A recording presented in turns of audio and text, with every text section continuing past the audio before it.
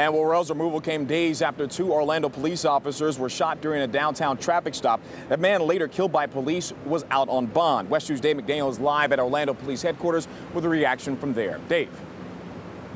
Well, Stuart, we're still waiting to hear back from the Orlando police chief. We asked him earlier today if he wanted to comment on the removal of Monique Worrell. Both of his officers are expected to recover from that Friday night shooting. One of them released from the hospital just yesterday.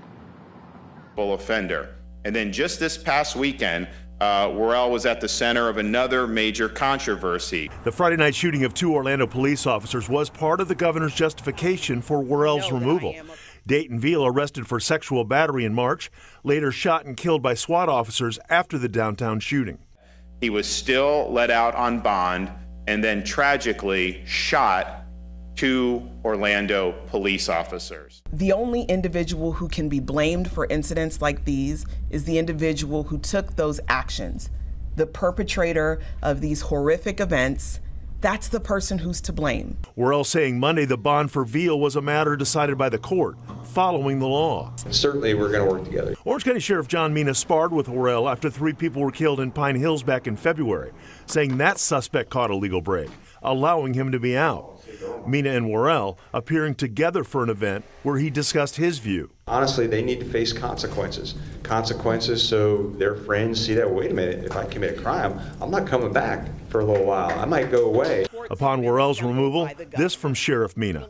Our focus at the Orange County Sheriff's Office is to protect our community from violent criminals. We rely on our partnership with the State Attorney's Office to ensure those offenders are held to account and kept off our streets.